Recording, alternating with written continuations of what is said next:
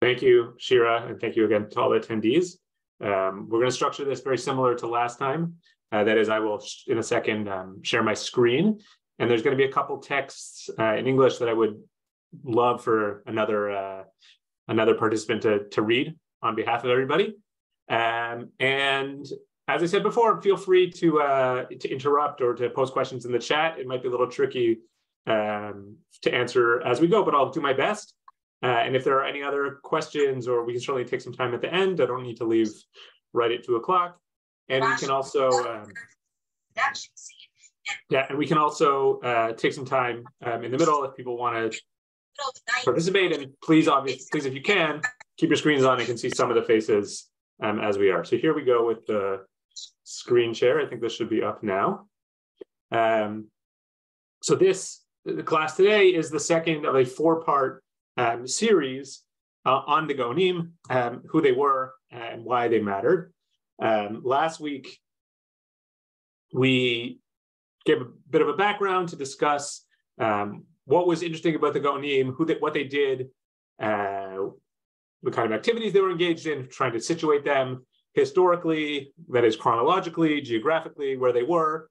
I sort of emphasized one of the main points I would like everyone to take away was that the Geonim, and the term Gaon, really is a very narrow meaning in its technical sense, and refers really to the heads of the yeshivot, the academies, the Talmudic academies in Baghdad. And for the next 3 sessions, we're going to talk about 4 different Geonim, starting today with Saadia, and then next week with Shura and Hai Gaon, and followed with a last session on Shmuel ben Chafni Gaon, which will bring us to the end of the Geonic period, more or less, although it's a little bit chronologically not in order, as we will see. Saadia, obviously, is one of the figures, one of the Geonim that people, if you've heard of anybody, you've probably heard of Saadia, a very multifaceted thinker, arguably the most diverse thinker in medieval Judaism, I would say. I mean, in his contribution to many, many fields. We'll talk about that. But before we do that, I think we should always get a little bit of a sense of who we're talking about. Who was this figure? What do we know about him? Where can we place him historically? And what did his society look like? And how does that help us understand the contributions that he made? So the first thing to know about Saadia, and this might be a little nitpicky, but maybe interesting to some of our fans of Dikduk, is that Saadia should be pronounced Saadia with a shva. I tend not to transliterate that, but you'll see different transliterations. But it's certainly if you look in vocalized Hebrew manuscripts from the medieval period, you will see almost always if they have the name Saadia, we'll see with a shva, which tells us that it should be Saadia. But I won't be doing that, at least not intentionally. We will be calling him Saadia, given the vicissitudes of contemporary transliterations. We'll just stick with the name Saadia with 2 A's. Okay, so what do you know about Saadia Gaon? So he was born in a small city called Dilas in the Fayum region of Egypt in 882. We have a fairly exact date for his birth from a list of books that's provided by Saadia's 2 sons. We're not going to talk about that today, but it is a very interesting book list, one of many, many book lists that survive in the Cairo Geniza. This is a list of sort of a recapturing of their father's writings. Unfortunately, the book list doesn't survive entirely, but it gave scholars a firm date of Saadia's birth. Sometimes you'll see the year 892, and that predates this book list when it was discovered in or published, I guess, in the first part of the 20th century. So the Fayum Egypt is that part of Egypt, I guess, to the south of Cairo. We don't know much about Saadia's background. All that we sort of do know, some of what we know, he talks about himself, but it really doesn't say very much. Some of Saadia's opponents claimed that his father was a butcher or maybe a baker, apparently a humble person. Some of his opponents, apparently in an attempt to make fun of him, said his father was a convert.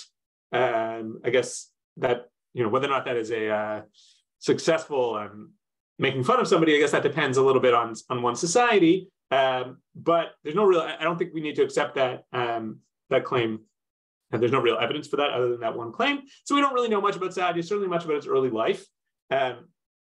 He seems to have left either by himself or apparently leaving some family behind, not entirely clear, for the land of Israel, having studied, already been a intellectual, something of an intellectual up to around the age 30. In Egypt, he left for the land of Israel, where he studied with some of the figures there, apparently focusing on some Parsha material, though he'd already written an important work on Hebrew grammar, Hebrew lexicography, the Hebrew language, as well as some polemics and some initial forays into philosophical or theological areas.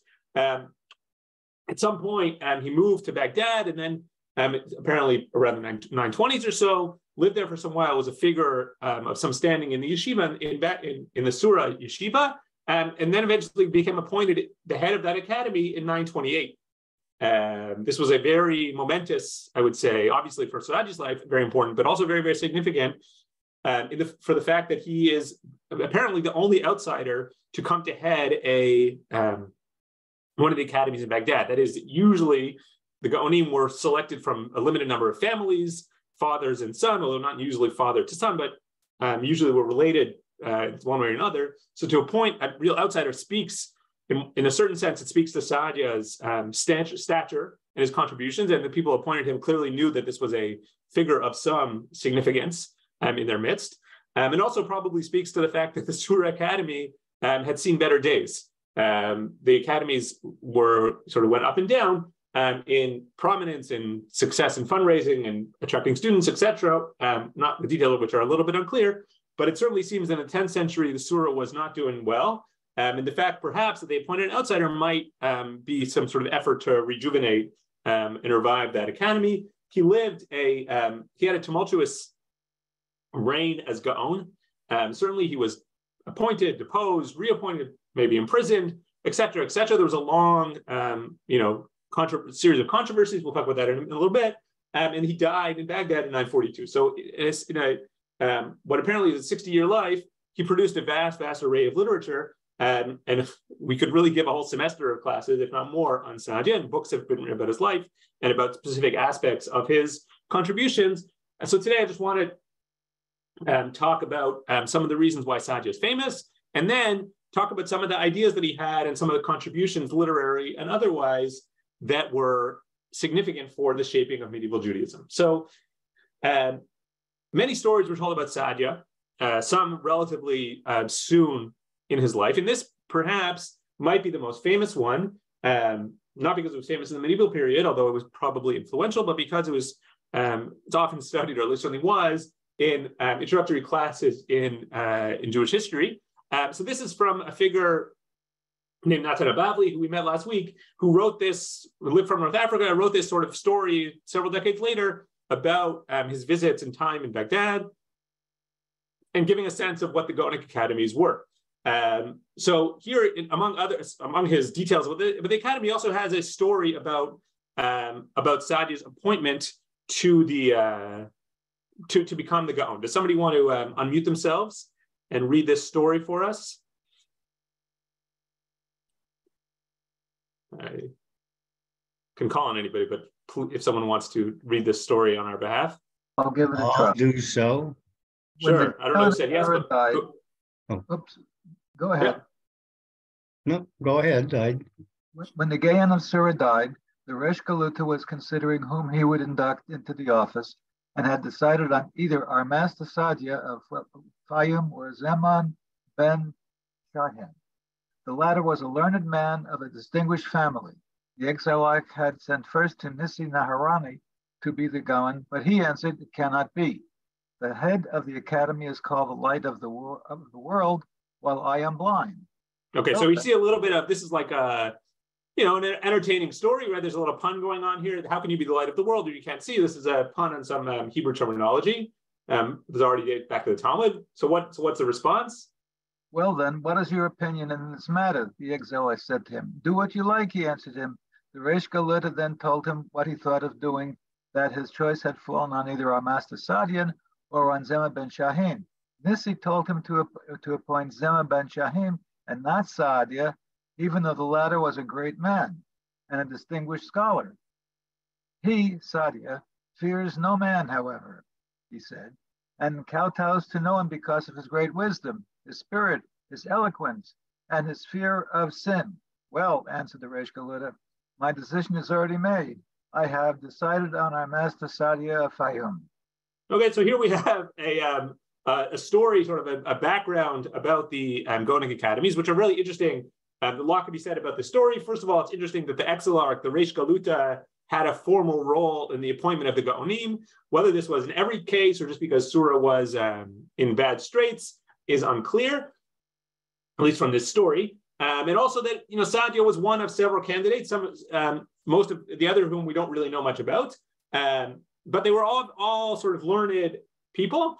And also this idea that Sadia had a reputation. His reputation, according to the story, was that, yes, of course, he was a great man in wisdom and fear of sin, but he really, you have to be careful because he doesn't kowtow to any other individual. So then what happens, I don't know who's just reading, I can't exactly tell by the camera, but what's the next line? But it was not long before a quarrel broke out between the Exilek and Sadia, and Baghdad was divided into two parties.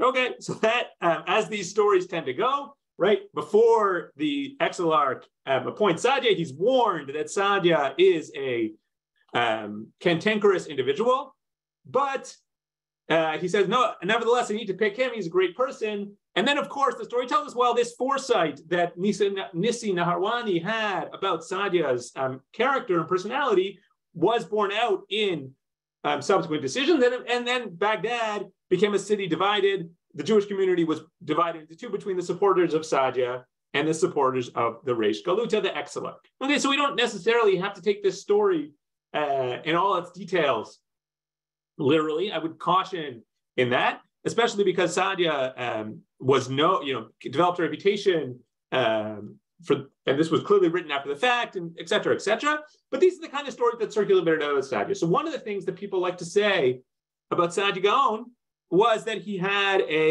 as I said, cantankerous personality, that he liked to fight with other Jews, that he, it was my way or the highway with Sadia. That is one thing I think that a lot of people, if they know anything about Sadia, that's one piece of reputation that he has. Connected to that, arguably, is his well-known battles with Karaites, right? Sadia, as we'll see in a few minutes, the last piece of today's class, is well known for having done battle with Karaites in the 10th century. Exactly who these people were is still something of a scholarly mystery, but at least how strong the movement was and what Sadia knew about all these people. But he certainly did battle with people who he saw as deviating from normative rabbinic traditions, of which he saw himself as the spokesman. And so people who are invested in this idea that Sadia was a somewhat abrasive or like to fight with people often point to the Karaite relationship as one piece of evidence. And finally, if people know anything about Sadia, it might also be that he contributed to systematic Jewish theology, right? We saw last week he wrote this book of beliefs and opinions, one of the first rabbinic theologies, maybe probably the first rabbinic theology in what we recognize in the medieval period. Really set the tone for on a lot of different issues. We'll talk about that, at least one piece of it, in a little bit. So that's sort of Sadia's personality. But I want to show you today that Sadia did much, much more than that. He did this also, but he did much, much more than that. So let's talk about some of the things that Sadia did. So one way that we might understand Sadia's personality and Sadia's contributions to Jewish history just would be to look at one of the really standard and obviously highly recommended works on Sadia. And I like to do this with my students in the university classroom, so I'll do this here too, right? We can just look at the table of contents of Robert Brody's biography that was originally written in Hebrew, translated into English, put out by Littman, a perfectly good introduction to Sadia's world. And after the first chapter, which is the sort of biography, you see a bunch of different fields in which Sadia might have contributed to, or invented, or certainly shaped, right? These are chapter 3, the philosopher; 4, biblical commentator; 5, linguistics; 6, Hebrew poetry, that is liturgical poetry, 7 halacha, and 8 polemics, right? This is a staggeringly wide field. Arguably, the entire medieval Jewish bookshelf is encapsulated by this one figure, right? I don't know any other medieval Jew who did as much in as many fields, right? We often think of Maimonides, the Rambam, as the greatest medieval Jew, and in some senses he was in terms of his lasting contributions, but in terms of diversity of thought, Saadia far exceeds the Rambam, and in terms of shaping fields, maybe because he was much earlier, but in terms of shaping fields, Saadia really did much more than the Rambam did in that arena as well.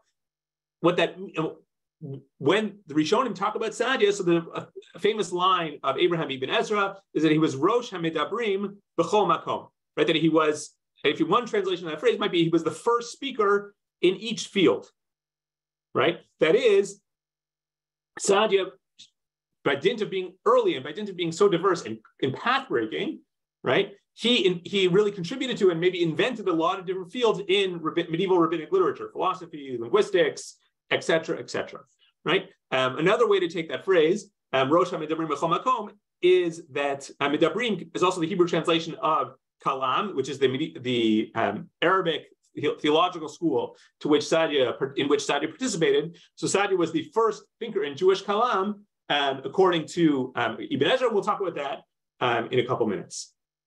One area that might be a little bit harder to that Brody didn't address in great detail in that book that I would add perhaps as a footnote to some of Saadia's contributions is the massively influential translation of the Hebrew Bible into Judeo-Arabic. So that even though Brody listed 7 or 8 different fields that Saadia contributed to, that would be one other one we'll talk about. So I want to talk about 4 different things. The first one is that translation of the Bible into Arabic.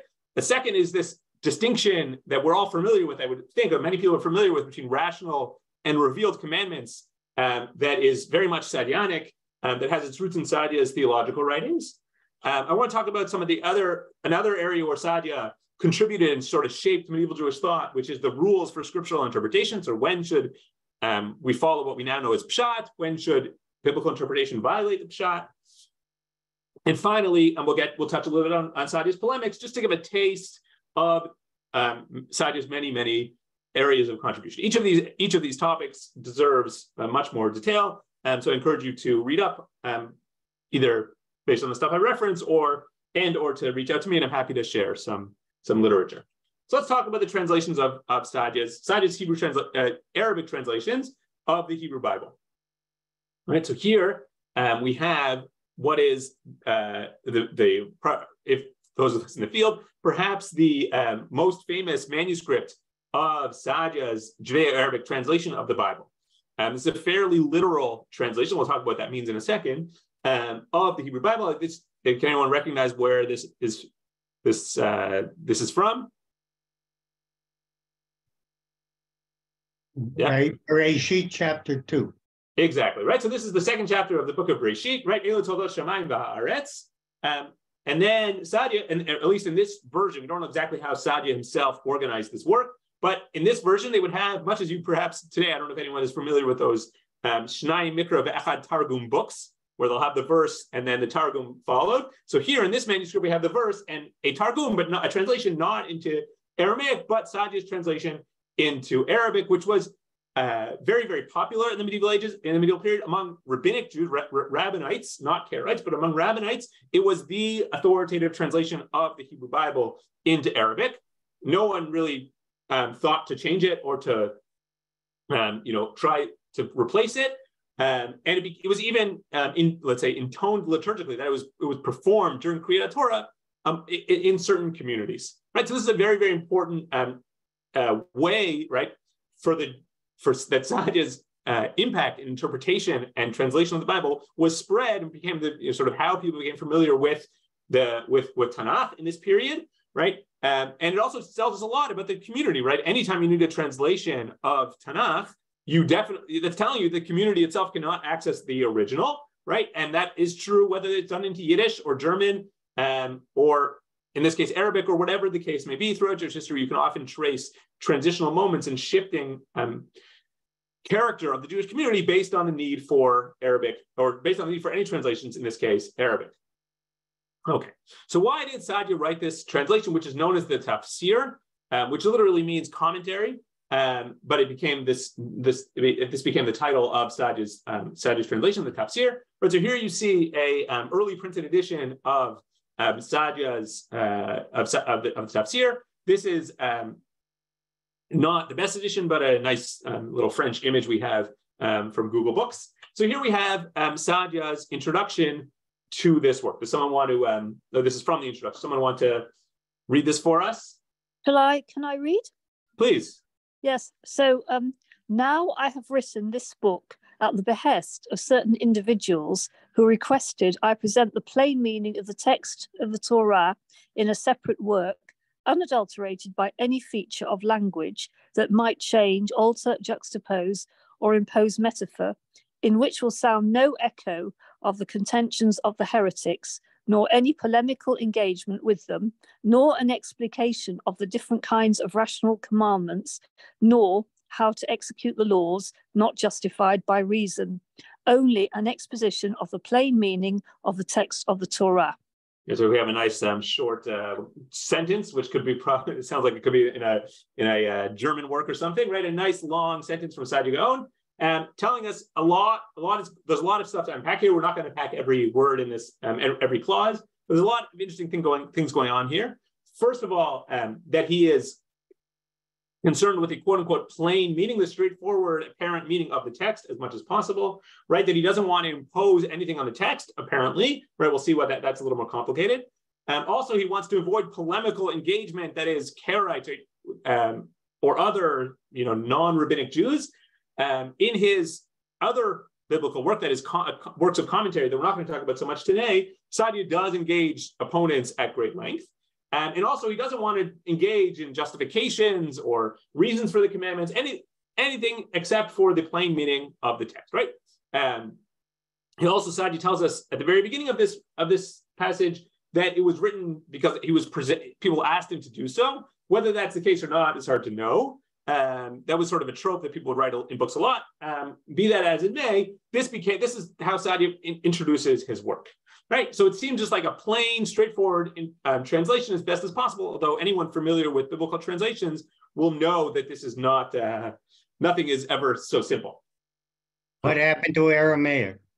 What happened to Aramaic? So that's a very good question. What happened to Aramaic? So Aramaic was apparently no longer spoken, right? That's what this tells us, is it tells us that the Aramaic was no longer familiar enough for people, right? There were even medieval Jewish communities in the Islamic world that dropped the Aramaic translation, the recitation of Targum Onkelos, during the public recitation of the Torah, probably because people just didn't understand it anymore. So it seems like even though Aramaic may have lasted in certain communities, it did not last. It certainly fell by the wayside at a certain point, and Saadia might be responsible or reacting to that, as the case may be. Okay, so here's just a nice example of a 2020 edition of Saadia's translation, right? Thankfully, in the past few decades, maybe even less, we've merited a lot of new attention to Saadia among traditional producers of rabbinic texts. And here you just have the first verse in Bereshit, right? Bereshit bara Elokim et hashamayim et haaretz, right? The beginning of God's creation. And so you see in this trend, just in this verse, right? The first, so what they have here is on the bottom right-hand side, they have in Arabic characters, and then which Saadia probably did not write in, although that's something of a complicated problem. Second of all, you have on the left-hand side on the bottom, the Hebrew characters of the Arabic. And then on the top, our editors have retranslated Saadia back into Hebrew. So we'll just focus on that, assuming that most people don't have Arabic in this Zoom session, right? So his translation is Reshit Lakol, right? I don't know, maybe we'll just try our hands at this. At the outset of everything, Bara Hashem et hashamayim et haaretz, right? God created the heaven, in plural, heavens and the earth, right? So so obviously some of those words are direct translations, right? Very straightforward, bara, we have in the Hebrew and in the Arabic. Aretz is, just a one-to-one translation, but there's other choices that Saadia made as well, right? For the first one that jumps out, obviously, is the very first phrase, Reshit Lakol, the outset, or something like that. I'm not sure how you translate that, which is maybe one interpretation of Bereshit, but is certainly an interpretation as well. And as well, for anyone who's interested in sort of some of the details here, he translates the word shamayim with the plural, right? There's no real singular for heaven in Hebrew, biblical Hebrew, but there is in Arabic, and he chose to nevertheless stick with the plural. Another interesting feature of this translation, which I haven't shown you here, but is interesting to note, is that Saadia wrote this in what we call Judeo-Arabic, that is Arabic in Hebrew characters. Prior to Saadia writing the tafsir, right, the Judeo-Arabic transliteration was done in all sorts of different ways, because it's not a one-to-one correspondence between Arabic and Hebrew letters. With Saadia's tafsir, he sort of standardized how Judeo-Arabic would look, which is so essentially he was inventing or setting the way the language should be in a way that really set the tone for Judeo-Arabic writing for centuries, which is another sort of byproduct of these choices. So let's look at some of Saadia's choices. So one of the interesting works on this, perhaps the most thorough study, is from Moshe Zucker, who was a professor at JTS. He has a lengthy 500-page book on Saadia's translation of the Torah into Arabic. And in the fourth chapter, he discusses a very interesting question, which we already touched on a little bit. When does Saadia follow translation? When does he follow rabbinic interpretations, and when does he not? Right here we have 120 pages of discussions of translations that are quote unquote literal, but nevertheless adopt the rabbinic interpretation. Another 40 pages of discussions of when their literal translations do not follow the rabbinic interpretation. This is a very interesting problem. Then Zucker sort of doesn't give an answer, but an interesting question one could ask is, when did Saadia feel that he had to adhere to rabbinic readings of psukim, of the verses, and when did he not? So there's no answer, but I just want to give you two examples that Zucker brings to show you some of the problems here. Did he know Aramaic? In other words, was he fluent in the Talmud? Yes, without question. Yeah, no, he talks about uncles all the time. And were the other Jews, were all the Jews around him fluent in Aramaic? That's hard to say. Some were, and some weren't. Certainly, I think among the elites, they treated the Targum of Unclos with great respect, and so they knew that very well. The spoken language of urban Jews is hard to reconstruct. Rural Jews might be different, also difficult to reconstruct. It's hard to know. It's a difficult question to answer in great detail. I don't think we can really say with confidence when the Jewish community sort of shifted their linguistic preferences. But at some point, obviously, they shifted to Arabic. But Talmud was a Talmud a primary text that Jews studied then? Yeah, but how many people? I mean, right, but who? I don't think it was a sort of mass move. There was no mass movement of Talmud study at this period. It was a very elite, small group of people who were studying that work. So that doesn't quite answer our question, but it's a good point. Absolutely. Okay. So I just want to give you two quick examples for how Saadia translates in his translation, right? So one is in this phrase "ayin takan ayin," an eye for an eye, which we know the rabbis insist not to take literally, right? Don't take, it's not, if you poke at someone's eye, you don't have to give your own eye up. Rather, you have to pay money. If you look in Saadia's translation, what Zucker has to the side here on the left-hand side, he says, sort of blood money for an eye, right? That's the translation of the Arabic here, right? So he takes this word and translates it not literally, right? Literal translation would just be eye for an eye. Saadia's translation reads, money for an eye, which is telling us that he is bringing this rabbinic reading of this verse into the translation, right? So that's one place where Saadia is being non-literal, let's say, in his readings. But another example, right, in another little bit more complicated verse, right? In Sefer Dvarim, we're told that children should not die on account of their fathers, and of fathers not on account of their children.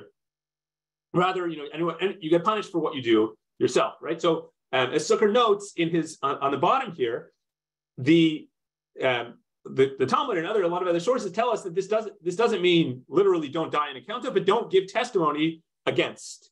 right? So in theory, Saadia could have translated it, a father should not give testimony against or in favor of a son nor a son a father, right? But when he translates it, he translated literally that he ignores that rabbinic interpretation, right? So here we have a little bit more complicated story.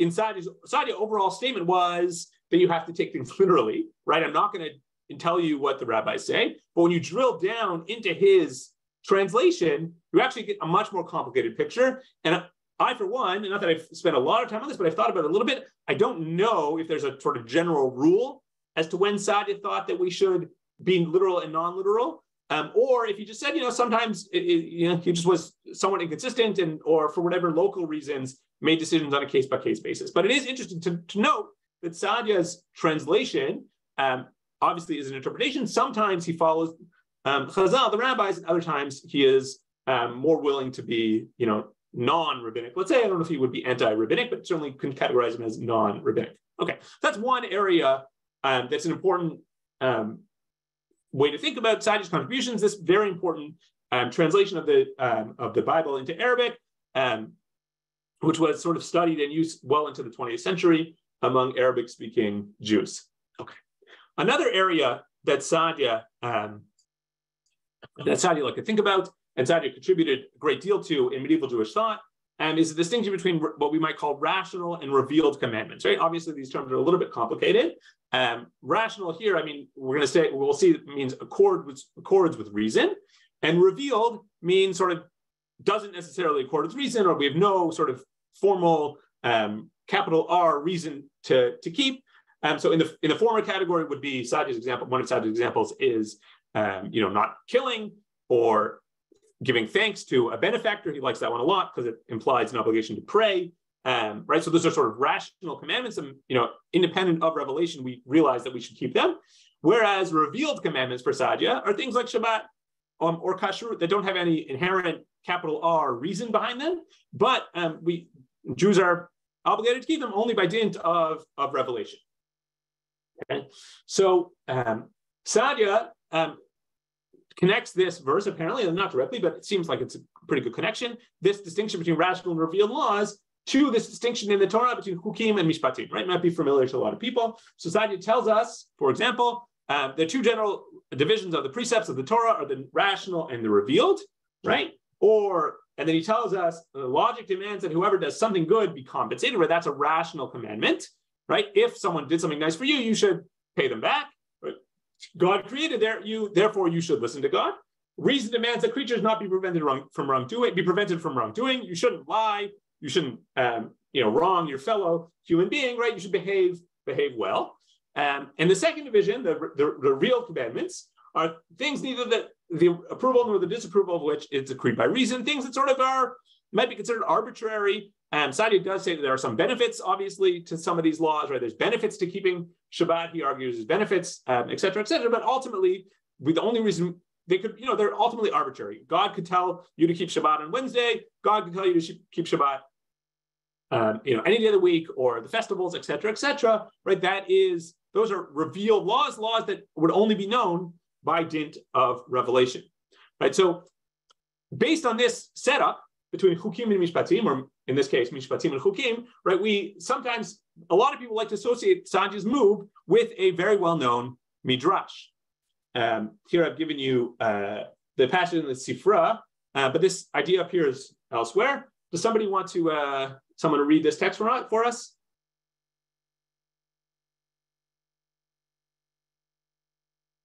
Any volunteers? I'll read it. Please. You shall observe my mishpatim. These are matters written in the Torah, which, had they not been written, it would be logical to write, such as robbery, sexual violations, idolatry, blasphemy, and bloodshed. And those, the hukim, are the ones which the evil impulse and the idolatrous nations of the world object to, such as the prohibition against eating pork and against wearing mixed seeds, and the sandal removal ritual to annul a levirate bond, the purification rite for scale disease, scapegoat ritual. Because I don't know if anyone's familiar with all of these, any of those translations, right? We, chalitza, Se'irim Mishtaleach, right? Metzora, right? Things that don't seem to have any sort of rational explanation. So Saadia is clearly playing with midrashim like this, right? That there's a distinction between different kinds of laws. But Saadia, as has been argued, this is not my insight, but Saadia actually isn't just directly repeating such midrashim, he's actually taking them one step further than perhaps they are. And what I mean by that is that this midrash is not comprehensive, right? There's no, according to this midrash, right? These are examples, maybe there's other examples, but there's no idea in this midrash that there is, which there is in Saadia, that all of the law has to fall into these two categories. And I guess, and B, the other contribution that Saadia is making is that it's not at all clear that it would be logical, right? Bidin, whatever that might be translated as, means, capital R reason, right? Formal reason that in a more theological or perhaps philosophical sense. And so Saadia, by sort of adding in that layer to this midrash, is taking this midrash and moving it further and making a much more formalistic and comprehensive category in medieval Jewish in Jewish law that it's not necessarily available in the text itself. Right. So the question becomes: is this Saadia contribution? Where is this coming from? How does Saadia get this idea? So there's actually, if you look in some of the contemporaries of Saadia, some non-Jewish contemporaries of Saadia, right? In Muslim authors, right? This is a later writer who's somewhat later than Saadia, but he's quoting ideas that we have from that certainly predate Saadia, and this author, Abu Hassan al-Basri, tells us, similar to Saadia, that there are two kinds of law, of deeds or actions and commandments: rational and divine.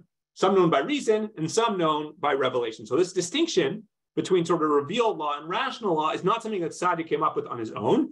It's part of his much larger theological system in which Saadia engaged, right? And this was adopted by many Jews and non-Jews and Muslims and Christians in 9th, 10th, certainly 10th, 11th, 12th century Baghdad, right? Which Saadia was obviously an integral part of. Right? When I mentioned earlier that Saadia was a kalam thinker, engaged with these ideas, right? This as is well known from other medieval Jews, right? Saadia doesn't tell us himself. We don't need Saadia, we don't need modern scholarship to tell us this. Other medieval Jews tell us this as well, right? That Saadia was very invested in these kalam doctrines, much as Maimonides was invested in Aristotelian theology, in philosophy. So Saadia is very much thinking in categories that are shaped by and surrounded by these larger theological discourses that were shared across many religious boundaries. Okay, that's example number 2, right? So far we've had the Judeo-Arabic translation. We talked about his idea about mitzvot.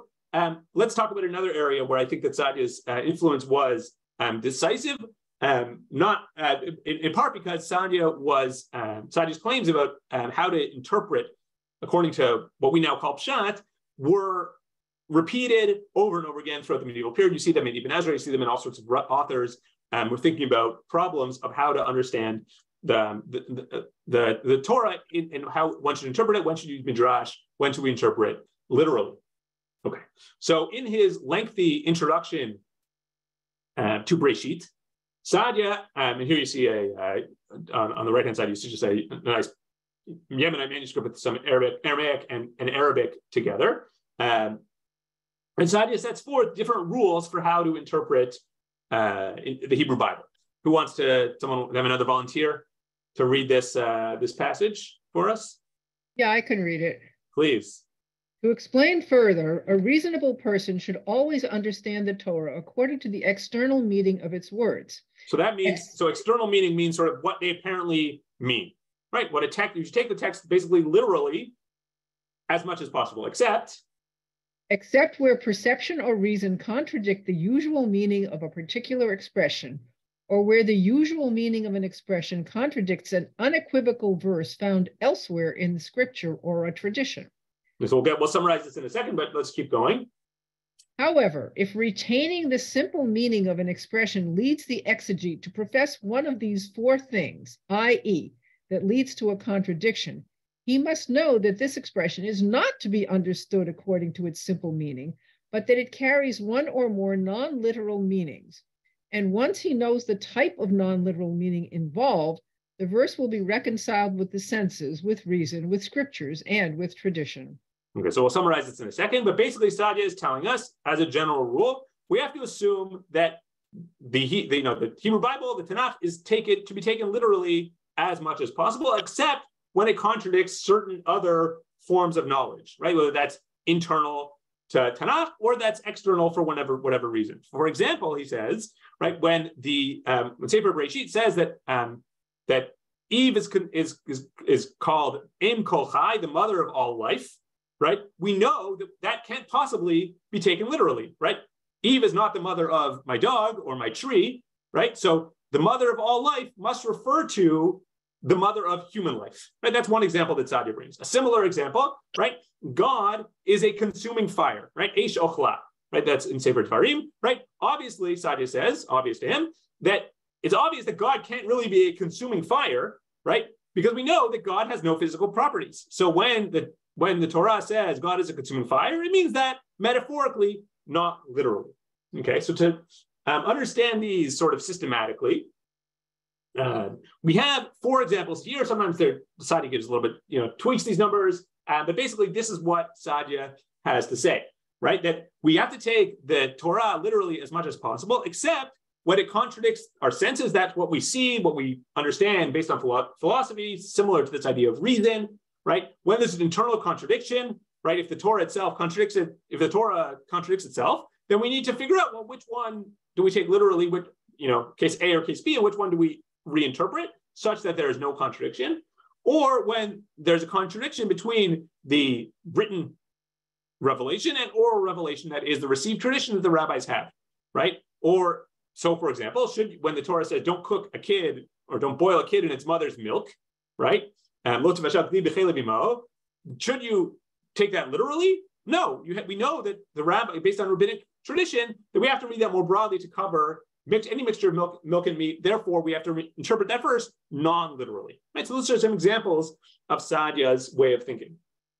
And these were very important and repeated over and over in the medieval period, and arguably much later as well, by those thinkers who argued that scriptural interpretation, parshanut, needs to be done in a literal fashion. But when we look a little more broadly into society, we can get a little bit of a similar sense as to what is going on here. So if we look actually in a slightly younger Iraqi Karaite named Yaqub al-Karkasani, who is an important colleague, junior colleague of Saadia, someone who I'm not sure if we know that he knew Saadia, but certainly who knew Saadia's writings very, very well. Karkasani is also very interested in the same question as to when Tanakh should be interpreted literally, right? Obviously, this is important for Karaites, maybe arguably even more than Rabbinites. And he says something very similar, but also something very different than Saadia, and which we will see. Someone want to be brave and give voice to this Karaite text for us? I will. Please. Okay. So Yaqub al-Kirkisani, a 10th century Iraqi Karaite, says, Scripture as a whole is to be interpreted literally, except where a literal interpretation may involve something objectionable or imply a contradiction. Only in the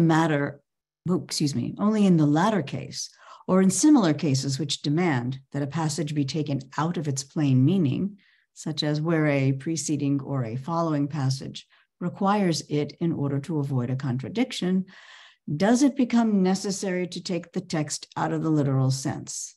Okay, so we see here, without analyzing this rather involved, these two rather involved couple of sentences, right? We see here, first of all, Kirkasani is very interested in this idea of literal interpretation, right? And figuring out rules for when literal interpretation should not be undertaken, right? Much like Saadia was, right? Not surprising, perhaps, given the fact they were neighbors, right?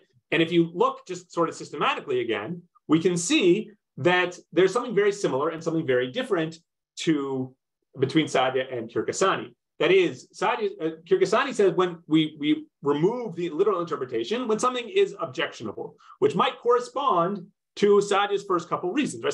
Something contradicts our senses, something contradicts reason, right? In such a case, we know that the text cannot be read literally. And Kirkasani's second category of internal contradiction corresponds quite well with Sadia's third category of internal contradictions, right? If the Torah says two opposite things, we know one of them at least has to be understood non-literally. So Sadia, what is really interesting here is Sadia's fourth category, which is obviously going to be absent from Kirkasani's way of looking at things, right? Obviously, Kirkasani is not going to say, well, if the rabbis say such and such, that we have to interpret non-literally, right? But Sadia, being a loyal rabbinite, would say that. So it's very what comes out of this sort of contrast, and we'll see one more figure in a second, is that Karaites and rabbinites actually shared a lot, right? Both assumed, at least theoretically speaking, that things should be taken literally as much as possible.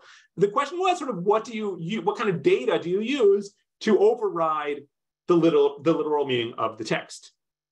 Hope that's clear from our nice little summaries here. And one other figure who's going to add to this mix and make this story a little bit more complicated. All right, this is from Muhammad ibn Hazm, who was a 11th century Iberian Muslim, so a little bit later than Sadia, but is from the same world and giving voice to similar problems. Right here you see a stamp that was issued in his honor from Spain in 1986.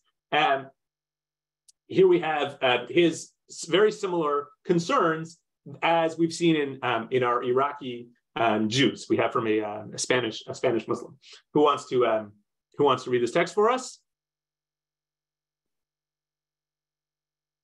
Do it again. Yes, please. It is one's duty to interpret God's word literally.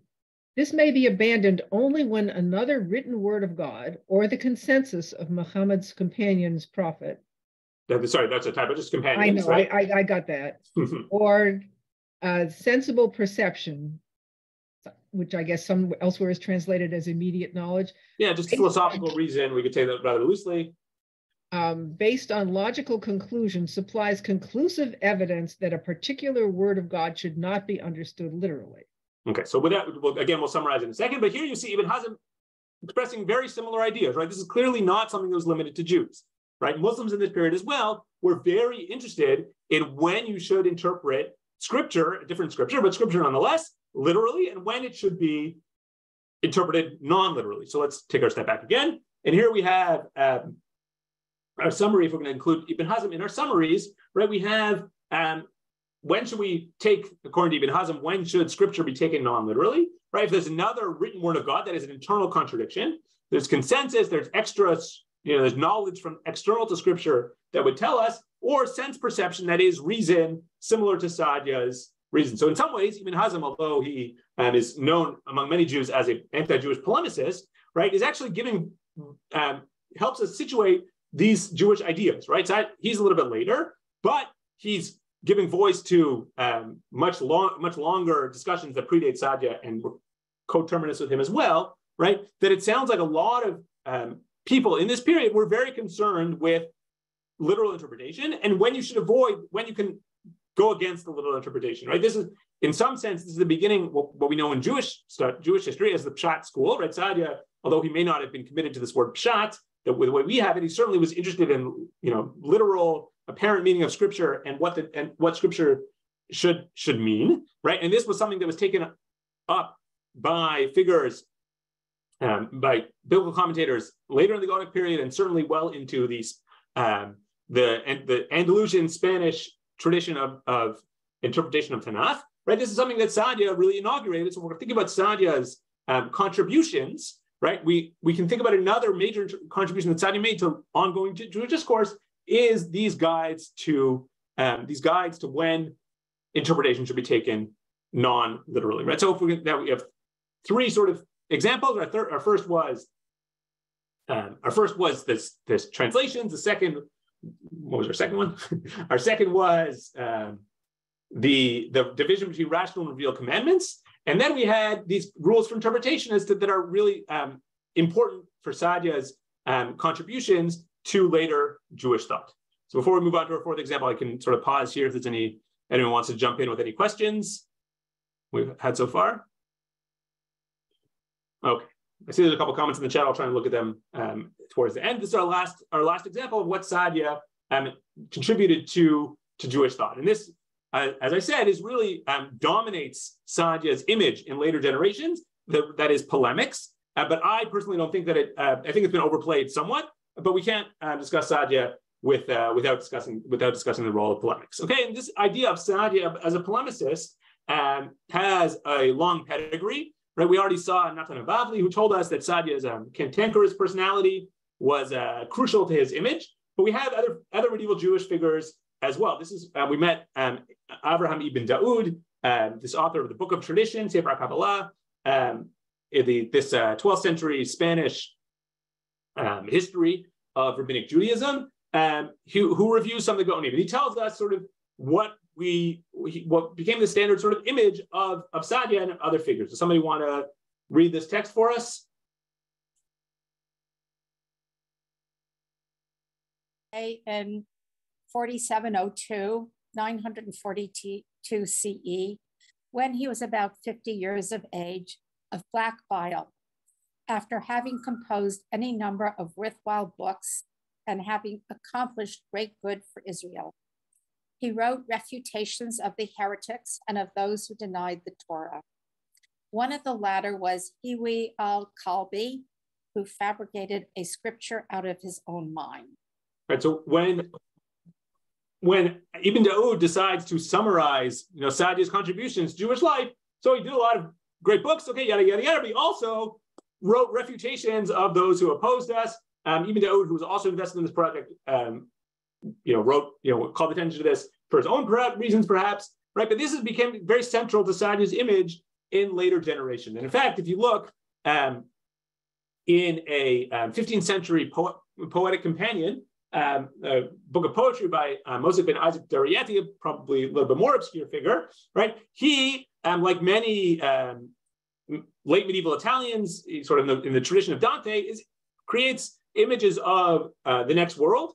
And he wants to tell you sort of who you're going to meet on your tour, should you merit to make it to Olam Haba, right? He tells us who are we going to meet there? We're going to meet Rav Saadia Gaon, Im Sfarav, Uchivot Leminim, Meir Ishon, right? That we're going to meet Saadia with his books, of which are the only one that's really worth mentioning are his refutations of heretics. So Saadia's image as a polemicist was central to how he was remembered, not just by modern scholars, but certainly by medieval Jews as well. And I can give you another dozen examples of people who do this, maybe not a dozen, but a lot of other examples of this as well. Okay, and in fact, if we look at Saadia's own writings, we can see that he was very, very, very invested in polemicizing against individuals. And this apparently is from Saadia's first anti-Karaite polemic, known as the Refutation of Anan, that he apparently wrote at age 23. So we'll talk about this text it's got a lot of interesting to say about this text. We don't have this entire refutation of Anan, but more and more of it is being discovered. And I'm hopeful that more passages will be published from the Cairo Geniza. So here we have this Saadia telling us, right, the first line, Kitabi Zal Katal Herman Ve'arad, just this book that's really great, like the dew on Herman, Sarid Mi B'nei Galut Sfarad, the remnant of one of the exiles of Sfarad. No one knows what to make of that description of Saadia calling himself one of the exiles of Sfarad. We have no reason to think he's connected to Spain. No one really knows. If anyone has any solutions to that, I'd be happy to hear. I'm not convinced by any of the interpretations of this line that have been offered. Fine. Kitavuha Kaven Shalosh Ve'esrim. I wrote it when I was around 23. And then we have a little problem in the manuscript. You see the second hole in the manuscript in the middle of the page, right? And so our editor has helpfully highlighted this word, right? So in the manuscript, you really see a little teeny tiny line on the bottom left-hand side. This is just a good example of how Geniza scholars have to work, right? So we know that Saadia wrote something when he was very young against Anan. And we also know that this text was written around age 23 against somebody who Asher Kashara Marad, somebody who rebelled against the Jews, right, against the rabbis, perhaps. And here we have this tiny little line on the bottom right, which looks like if it's going to be any letter, it's probably the bottom of a nun, right? And you probably, right, this is how these things work. probably have enough room in there for an ayin and a nun. So our editor of this text has told us in the square brackets that we don't have these letters, and we probably have the name Anan in this gap. So I would say this is a pretty good reconstruction, right? Really, we have the bottom of a nun and not much else to go on. But it sounds like it seems pretty clear this is probably a poem that's connected to Saadia's reputation of Anan ben David, that is the alleged founder of Kharism, who lived about a century before, give or take. Right, so we have this text, right, that Saadia apparently wrote at age 23. Pretty sure it's against Anan. You could quibble with this if you were, but I think that most people sort of accept this reconstruction as fairly standard, although it's sort of cool to see the reconstruction at work. So this is clearly Saadia's a project that he was invested in throughout his whole life, right? This is one of his first works. Right? We don't have all of it. We have some of it. His reputation of Anan, and he continued to engage in challenges to Karaites throughout his life. And as we saw in the story with Nisi Naharwandi and the Reish Galuta, etc., right? He continued to have this reputation as being something of an abrasive character. So why did Saadia do such things? So if you look in several passages in Saadia's writings, you get a sense that he thought that he had some sort of responsibility, some sense of mission for his own behavior, right? At the beginning of Malter's biography of Saadia Gaon, which is about a century, written about it, I think it was published in 1921, so a little bit more than 100 years old. This was the definitive biography of Saadia, basically until Brody's. Still very, very useful in many ways, more thorough than Brody attempted. And it's available for free online, so anyone can download Malter's magnificent biography, and it's still useful. You can quibble with certain pieces of it, and some ideas have changed, but it certainly remains a starting point. Certainly for myself, when I start thinking about different issues in Saadia's writings as well. But so the very beginning of Saadia's text of this biography, he puts at the very first page, right?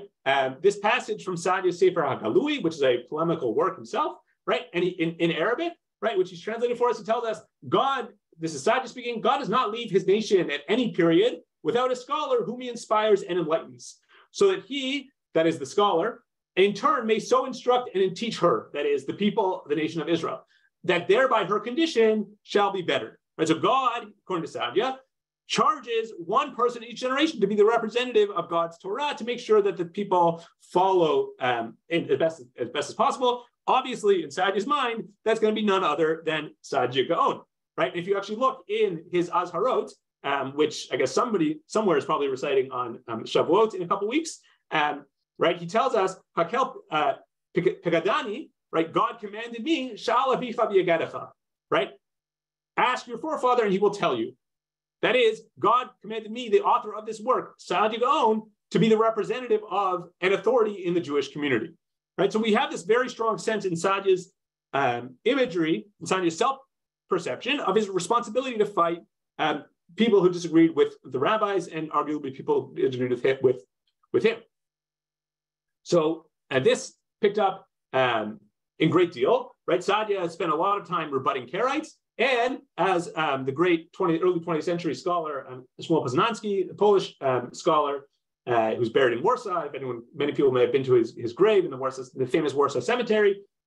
He just at the time in the early 20th century, Poznański summarized this and he said, look, you can have this history of Karaite responses to Saadia Gaon from the 10th, 11th, 12th, etc. centuries, all through Jewish history.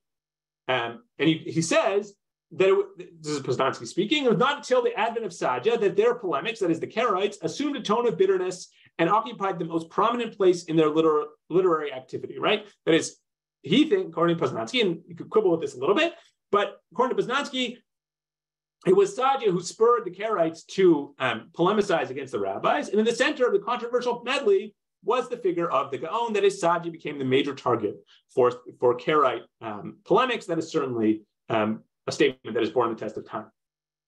Okay, so let's talk about one little example, and this will be our last example. One more slide after this, and this will summarize for us. This is actually pretty timely, given that Shavuot is almost upon us, and we are in the middle, towards the end of Sfirat HaOmer. I love it. Sorry? Okay. So here we have a passage not from Sadia's own writings. I was trying to find a short summary that would be accessible, but from a commentary on the Mishnah from the medieval period that we don't really know much about the author, but a collection of comments on the Mishnah that goes by the title Natan Av HaYeshiva. No one really knows anything about this guy, maybe from North Africa, the 11th century, not really sure. What's useful for us at the moment is that he collects a lot of medieval interpretations of the Mishnah and presents them for us. And they've been translated into Hebrew from Arabic by Kafif, and I think other people are working on this text to this day. So Saadia here, dealing with the tractate Rosh Hashanah, is dealing with the question of how you sanctify new months. Do you do it based on seeing a new moon, or is there another system, namely the mathematical calendar that is in use today, right? And so obviously we know from the Mishnah itself presents the new month being calculated only being seeing the new moon, as you see a nice little Google image of the new moon in the top right-hand corner, right? But that is not Saadia's position. If somebody want to read Saadia's interpretation or rewriting of this entire chapter of Mishnah, someone want to take this for us? Okay, Rav Saadia Gaon wrote the reason for seeing the moon in the time of the earlier ones, as explained in this treatise. The reason they needed to send people to make announcements, the reason is the views of Sadon and Baitas and their students at the time of the Second Temple. They disagreed with the rabbis about the mathematical calendar and about intercalation, saying that the festival should be based on seeing the moon, not on calculations. Therefore, the rabbis wanted to show them that the calculations aligned with the appearance of the new moon. When the witnesses came, having seen the moon, the rabbis would say the count is accurate. Okay, so anyone who's familiar with these Mishnayot, which we'll summarize in a second, will tell you this is a radical reinterpretation. According to Saadia, right, when the rabbis say you sanctify a new month based on the appearance of the new moon, they really don't mean it. Really, the reason they calculate a new moon is because they had to calculate a mathematical calculation as to when the calendar would be. And they wanted, so if that's the case, why did they need to see the new moon? Why did they need to send messengers out into the Jewish world to tell people there was a new year or new month or when the festivals might be? If you already had a calculation, you could just look at the printed calendar, not printed, but you could look at the calendar that much of the way we do today. So Saadia's answer is, well, because at this time there were certain heretics who opposed the rabbinic calendar and thought that they shouldn't use the count, which Saadia thinks they did. Therefore, Saadia says they would, to disavow them of this mistake and to prove them wrong, they would send out messengers to say, look, the physical appearance of the moon matches the calculation they happen to have in hand, which Saadia dates to quite early in Jewish history. That is, Saadia says the Mishnah is the moon is not calculated like the Mishnah says based on its appearance, but only based on this calculation that we have received, right? And therefore, this entire ritual that is described in the third chapter of the Mishnah of Rosh Hashanah was not actually how people went about figuring out the moon. And I'm not the first person to note that that this is actually a total radical rereading. Neither was the Rambam, but let's just see the Rambam's treatment of this. Right, he tells us in his own commentary on the Mishnah, right, I'm bewildered by somebody who would deny the proofs and say that the Jewish religion is not built on seeing of the moon, but on mathematical calculations alone. That is, I am bewildered by this radical interpretation and claim that Saadia made. So he says, I think that this person who the Rambam does not name, probably out of respect, Saadia, did not believe this, but sought to rebuff his opponent in any way possible, lying or truthfully, since he could not extricate himself from dispute, right? So this here, the Rambam is now contributing to this idea that Saadia was very active in polemics, right? He does this in a couple of passages, that's 3 or maybe 4 places that I found in the Rambam where he does this, right? The Rambam tells us that he thinks Saadia is just invested in these ideas because he was polemicizing, right? So one could have any number of interpretations of Saadia's views, and perhaps we can talk about that in the Q&A or another time, right? But it's clear that for the Rambam and for others, they saw Saadia as very engaged in polemics. And sometimes, at least according to the Rambam and other people, that led Saadia to adopt positions that he may not have quite believed himself are certainly new to be at variance from a straightforward reading, let's say a non-literal reading of rabbinic literature, right? So this is another important field in which Saadia was engaged, and his polemics really span the whole gamut of the entire Karaite Rabbinite dispute. So if you want to open up and figure out what the Karaites and Rabbinites were arguing about, you just need to open up Saadia, and you will see every single issue that comes up, whether it's the calendar, holidays, forbidden foods, milk and meat, et cetera, et cetera, et cetera. Right? They're all there. So in terms of Saadia's contributions, right, one could argue whether or not this was a good contribution or bad contribution, right? Jewish people take this in different ways. Obviously, Moses de Rieti thought this was a great way for Saadia to get into heaven, right? This is another important realm in which Saadia contributed to Jewish history, and to Jewish thought. So I tried then to cover the basics about Saadia's biography and just some of the very important contributions that he made to Jewish thought, right? It's Chaim Soloveitchik is fond of saying sort of the way to figure out someone's contribution is what was before and what was after, right? What did they encounter? What did Saadia encounter? And what did he contribute? And what did he leave that was new? And in many ways, Saadia, in these ways that I've offered, that is his division between the different sides of the commandments, this translation of the Torah, the polemics, and the rules for how to interpret the Torah, right, are major contributions of Saadia to medieval Jewish thought. And they're just some of the ways that Saadia helped shape medieval Judaism. So I'm going to stop and turn off the screen share now. I'm going to pull up the chat in a second. But those are some of the major contributions of Saadia to medieval Judaism. And I hope that we sort of got a sense a little bit of how Saadia helped shape the Judaism that came after him, and was very, very influential for later Jewish thinkers. So thank you very much. I have some time for some questions, and my email is off the screen now, but I'll just put it back in the chat. If anyone wants to reach out or follow up, you can reach me there. Okay, so if there's any questions in person. Yeah, I'd like to say something. It's yes. all very well. Sorry, it's all very well for Rambam many years later to attack Saadia Gaon, because Ibn Ezra in between follows on from Saadia, and also an Anan, which I hadn't realised Saadia was the first. So thank you very much. You know, he's in a different situation in Egypt, and also Saadia, as you probably know, was put in prison by the exilarch at one point. He was exiled because he disagreed with some of these big matters. We have the same problem in the UK, thinking they know more than the great scholars. We haven't got many great scholars in the UK, but you know what I'm talking about. So the point is, it was a real problem. I live in an area with a lot of Muslims here in Greater Manchester. Every Ramadan, they have violent clashes because all they do is look at the moon for when it's the new moon. So one of the reasons, I should think, and Ibn Ezra goes into this in great detail, that they didn't just rely on that anymore, was because he said, what if people are short-sighted? What if it's a foggy day? You know, he was also in England, it was very foggy. You know, and the rabbis then, you know, did it. And he was very similar, I think, from what you said to Saadia. Yeah, there's a so lot. Rambam is in his ivory tower, really, I think, you know, on this. Yeah, there's a lot of interesting things, reasons to think about why Saadia might have supported this idea. There's Jewish unity. That could be one of them. There's a lot of different causes that, you know, it requires reconsideration. I think people are really rethinking about it now. So stay tuned to some of that as it comes out. Any other live questions? I can turn to the chat as well. So a couple quick questions about Saadia's life. Yes, there is even though it does say that he lived 50 years, scholars think that that's off by about a decade, because we have Saadia's own sons telling us that he lived 60 years. So that's a much more trustworthy report.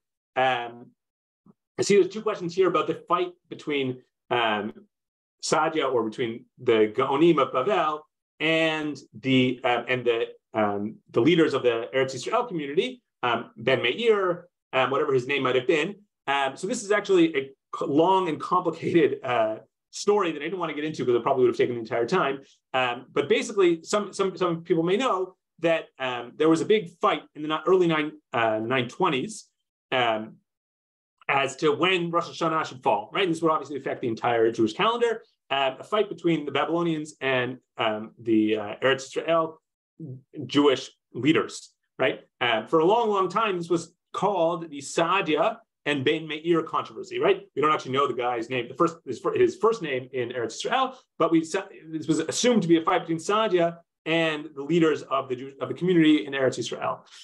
Recent scholarship has sort of has questioned to what the extent to which Saadia was representative or the leader of the Babylonian faction, or was he sort of a bit player or somewhere in between? It's a debate between Sasha Stern and Robert Brody, if you're interested in some of the details, exactly Saadia's role. I didn't go into it because it's a little bit complicated.